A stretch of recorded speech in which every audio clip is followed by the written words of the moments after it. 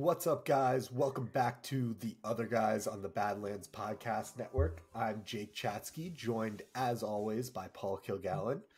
Paul, since the last time we spoke, we have collectively been accused of losing a Super Bowl ring, gone to a different planet, potentially, based on what I've seen on the internet, and also run into one of the greatest Jets quarterbacks of all time. So, Paul, how the hell are you doing in the last When you line it all up like that, it's been a busy couple weeks for us, huh? Yeah. Yeah. You know, we miss one episode and all this shit goes down. And, oh, yeah, the draft is 3 days away. Yeah, you're basically famous now. We got a lot going on happening. No, I'm good. I just got back. As you said, I was in Vegas over the weekend to see Fish, who I've seen, well over 60 times at this point. And the Sphere is, I don't even really know if I have the words as a human to express what goes on in that place. And I'm not sure how many bands can handle that place, honestly. Fish is really thoughtful and they put a lot of work into it. And what came out the other side was just like I said, I don't know if I have words to explain it. The pictures, the videos, they're cool. They don't do it justice. When you're inside, it's bananas. So had a good weekend, came back. And then right, 5 minutes before we hopped on here, somebody sent me that the Jets just released on Twitter that they're putting out, the first episode of Flight 24 is coming out tomorrow, which is always like, it's different from Hard Knocks in the sense that it's like state-run media. But I always find myself after watching one of those episodes, I just can't help myself. I get that temporary, oh, we're going 17-0. We're not losing a game. It happens to me every time I watch it. I can't help myself. So that'll be fun to watch tomorrow night. How was your 2 weeks off? My 2 weeks off was good. Yeah, I'm looking forward to watching Flight School. The Jets their production team does such a great job internally. That was kind of like the thing with Hard Knocks last year. Everyone was like, why do we need it? We got a great internal team that obviously gives us, a great inside look at the Jets. So that was the deal with Hard Knocks. My last 2 weeks was good. Went to Cincinnati for a New Heights live show. Subsequently got blamed for losing Jason Kelsey's Super Bowl ring in a vat of chili, which technically nothing he said was a lie. I did put it in there, but he told me to do that. And then, feeling a little down in the dumps because he was making fun of me on the internet. And what better way to cheer me up than go out to dinner and run into Mark Sanchez, which was fucking awesome. He was the nicest dude of all time. I told him I was a huge Jets fan, and he was very appreciative of that. I don't think many Jets fans come up to him happily in Southern California. So, usually he gets USC or whatever, but he was great. We took a picture, made my night. It was awesome. So just to clarify real quick, when he came up to you and asked to take a picture with Jets Jake, you didn't give him the celebrity, hey man, I'm having dinner with my wife, leave me alone. Yeah. I mean, it was kind of rude of him to interrupt my meal, but no, I saw him at dinner, immediately got so starstruck that couldn't talk about anything else for the rest of the meal. Did not want to bother him at the restaurant, so went to the bar next door and waited for him to leave so that I could go up to him. It was borderline stalkers, but I was I'm not interrupting Mark Sanchez's meal, and I'm also not letting him leave this town without me taking a picture. So. Dude, we've talked about it 100 times, but those teams were so much fun. Mark Sanchez is one of the, I would say there's probably it's under 5 former Jets that can do no wrong at this point for me.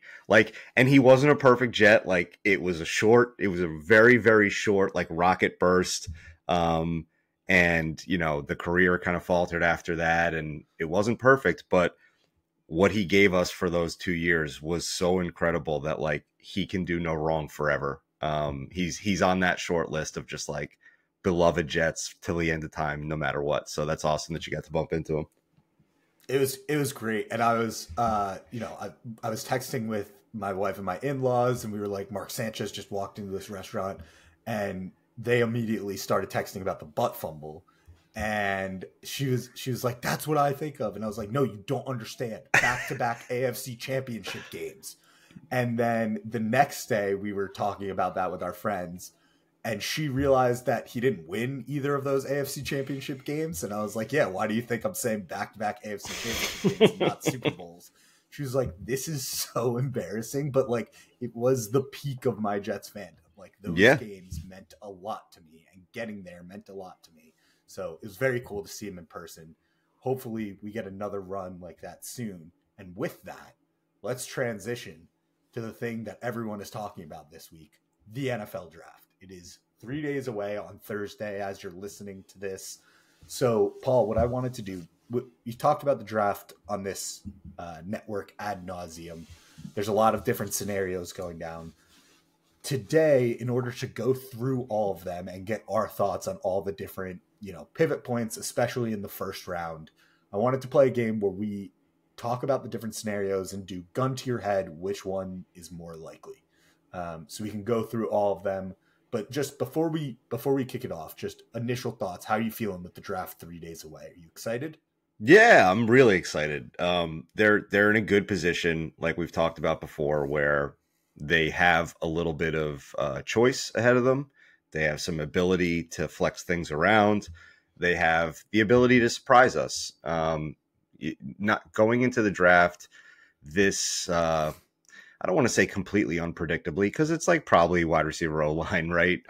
Maybe a wide receiver adjacent position also, but like we kind of know what we're getting. But also there's like Joe's talked about this a bunch of times. Within that group of that position group, there's like 11 possibilities pretty much. And the Jets have come out and done their whole, we have 10 players that we're comfortable with thing, which they say every year. If they were picking at 31, they'd say they have 31 positions or players that they're comfortable with, right? So they've done all that. But like there truly is a little bit of surprisability ahead of us here, where like they could make a home run swing and go up a few picks.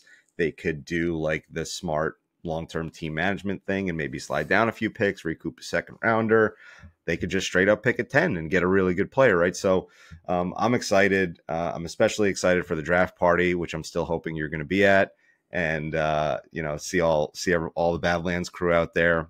So I'm pumped for the week. It's always like draft is my entire life. The draft has been one of my favorite NFL events of the year. So I'm looking forward to it.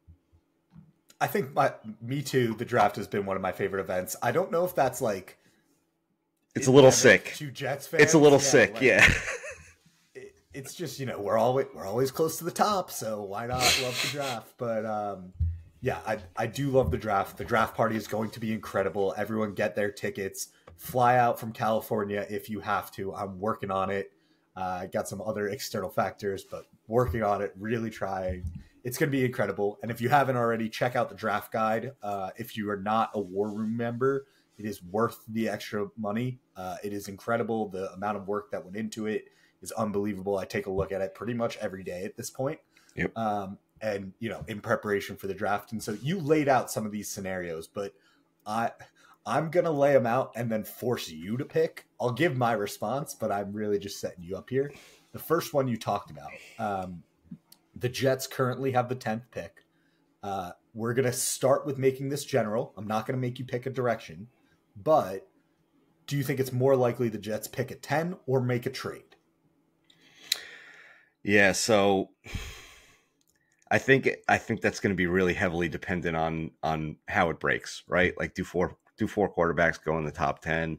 If they do, then that can kind of change the math a little bit. I think at the end of the day, I'm going to like 51-49 this thing that they stay at 10. I don't necessarily want them to stay at 10. I think it would be fun to move in both directions, but I think slight edge to staying at 10. And that's, I don't want to say it's like an indictment of Joe Douglas. But I'm just like, I'm a little like unconfident in the ability to have like the moment to moment moxie needed to react to what's happening live, have a trade partner worked out, get it all done, and like end up with something that everybody's comfortable with and then make that move. Right. we've seen a couple draft day trades. They went up and got ABT, which was awesome. They like supposedly slid down and still got Denzel Mims, who they were going to supposedly pick with that second round pick anyway, which is like, I don't even know if I believe any of that. So there's like a little bit of history in both directions.